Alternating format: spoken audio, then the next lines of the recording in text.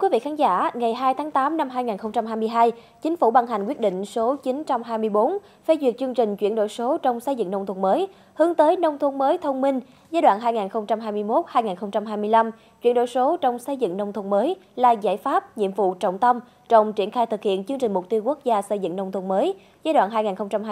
2021-2025, góp phần thực hiện mục tiêu xây dựng nền nông nghiệp sinh thái, nông thôn hiện đại, nông dân văn minh và chiến lược chuyển đổi số quốc gia, triển khai một cách chủ động, linh hoạt với 3 trụ cột, gồm phát triển chính quyền số ở nông thôn, phát triển các chủ thể kinh tế số ở nông thôn, phát triển xã hội số cho cộng đồng dân cư ở nông thôn. Chương trình chuyển đổi số trong xây dựng nông thôn mới hướng tới nông thôn mới thông minh giai đoạn 2021-2025 ở khu vực nông thôn của cả nước. Mục tiêu tổng quát nhằm đẩy mạnh ứng dụng công nghệ số trong xây dựng nông thôn mới, tăng cường hiệu quả thực hiện chương trình mục tiêu quốc gia xây dựng nông thôn mới, góp phần thúc đẩy kinh tế nông thôn, nâng cao chất lượng đời sống người dân, thu hẹp dần khoảng cách về chất lượng dịch vụ giữa nông thôn, thành thị, từng bước hướng tới nông thôn mới thông minh.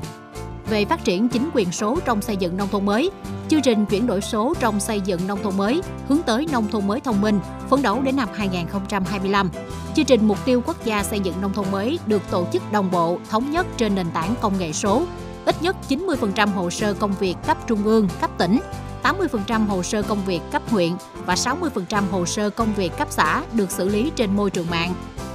Ít nhất 97% số xã đạt chuẩn chỉ tiêu 8.4 của tiêu chí số 8 về thông tin và truyền thông, theo Bộ Tiêu chí Quốc gia về xã nông thôn mới. 50% số xã đạt chuẩn chỉ tiêu 8.4 của tiêu chí số 8 về thông tin và truyền thông. 50% số xã đạt chuẩn chỉ tiêu số 15.2 của tiêu chí số 15 về hành chính công theo Bộ Tiêu chí Quốc gia về xã nông thôn mới, theo Bộ Tiêu chí Quốc gia về xã nông thôn mới nâng cao.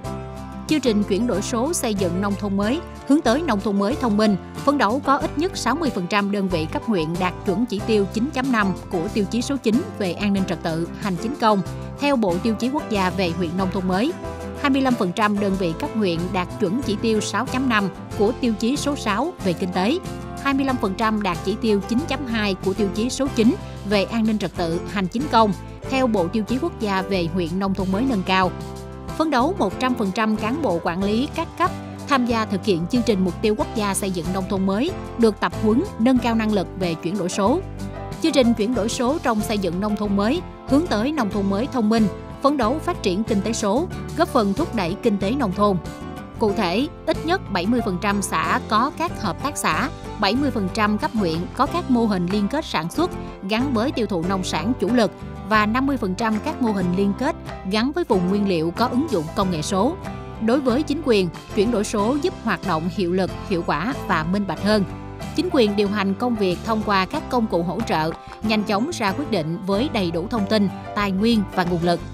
Chuyển đổi số tác động tích cực đến mọi mặt của đời sống xã hội, nâng cao chất lượng đời sống vật chất và tinh thần của người dân thông qua hệ thống giáo dục thông minh, y tế thông minh.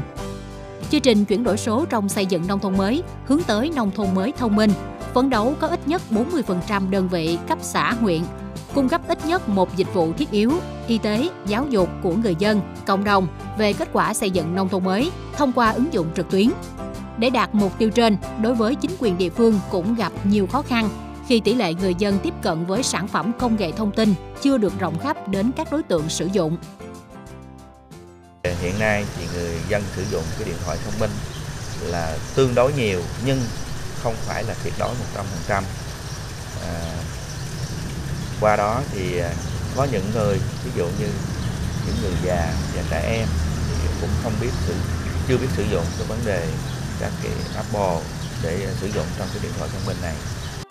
Chuyển đổi số trong xây dựng nông thôn mới là một xu hướng tất yếu trong bối cảnh cách mạng công nghiệp lần thứ tư. Nội dung chuyển đổi số nông thôn tập trung trên 3 phương diện: phát triển chính quyền số ở nông thôn, phát triển các chủ thể kinh tế số ở nông thôn, phát triển xã hội số cho cộng đồng dân cư ở nông thôn. Chuyển đổi số trong xây dựng nông thôn mới góp phần thực hiện mục tiêu xây dựng nền nông nghiệp sinh thái, nông nghiệp, nông thôn hiện đại, nông dân văn minh. Chuyển đổi số giúp bình đẳng hơn về cơ hội tiếp cận với các dịch vụ đào tạo tri thức. Người dân được chính quyền thấu hiểu và phục vụ tốt hơn nhờ vào dữ liệu và công nghệ số, tham gia các hoạt động học tập, kinh doanh, giải trí, tư vấn, chăm sóc sức khỏe mà không phụ thuộc vào vị trí, khoảng cách địa lý. Đối với doanh nghiệp, những lợi ích dễ nhận biết nhất của chuyển đổi số là giảm chi phí vận hành, tiếp cận và mang đến trải nghiệm tốt hơn cho khách hàng, phản ứng nhạy bén với sự thay đổi của thị trường, tăng năng suất lao động và tăng lợi nhuận. Chuyển đổi số dẫn đến sự xuất hiện những mô hình kinh doanh mới, những thị trường, đối tác làm ăn mới. Đây là yếu tố quyết định thành công trên thương trường. Chuyển đổi số trong xây dựng nông thôn mới hướng đến người dân, từng bước thay đổi cách thức giao tiếp giữa chính quyền xã với nhân dân, giúp tuyên truyền nhiều nội dung hơn, nhanh hơn và kịp thời hơn. Thông tin của chính quyền xã được gửi đến nhân dân một cách nhanh chóng, giúp người dân nắm bắt kịp thời các nội dung, tinh thần chỉ đạo của lãnh đạo xã, tăng cường sự tin tưởng gần gũi hơn giữa chính quyền và nhân dân. Người dân được hỗ trợ sử dụng Wi-Fi, mạng Internet công cộng miễn phí, được tập huấn tiếp cận và sử dụng nhanh chóng hình thức tư vấn bán hàng qua mạng. Về thương mại điện tử và quảng bá thương hiệu, các cá nhân đơn vị được quảng bá tiếp thị và bán các sản phẩm của địa phương trên mạng Internet. Xây dựng các video quảng bá sản phẩm dịch vụ để đăng trên các sàn thương mại điện tử, các mạng xã hội, sử dụng các phương thức thanh toán điện tử an toàn, tin cậy, góp phần nâng cao thu nhập cho người dân. Ở trên sàn thương mại này có rất là nhiều sản phẩm. Em có thể giới thiệu sản phẩm này đến cho khách hàng của em mà em không cần tốn vốn, cũng như là em không cần phải đi ship hàng cho khách. Em cũng không cần đến công ty mà em chỉ cần lên sàn thương mại đây. Ví dụ như khách em sẽ chọn sản phẩm này và em lên em đặt giúp cho khách em thôi.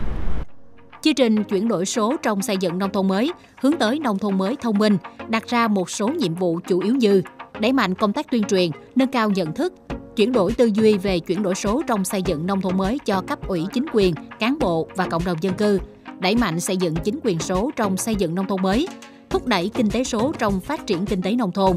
Đồng thời, tập trung phát triển xã hội số trong xây dựng nông thôn mới, như đẩy mạnh ứng dụng công nghệ số trong hoạt động lấy ý kiến sự hài lòng của người dân về kết quả xây dựng nông thôn mới.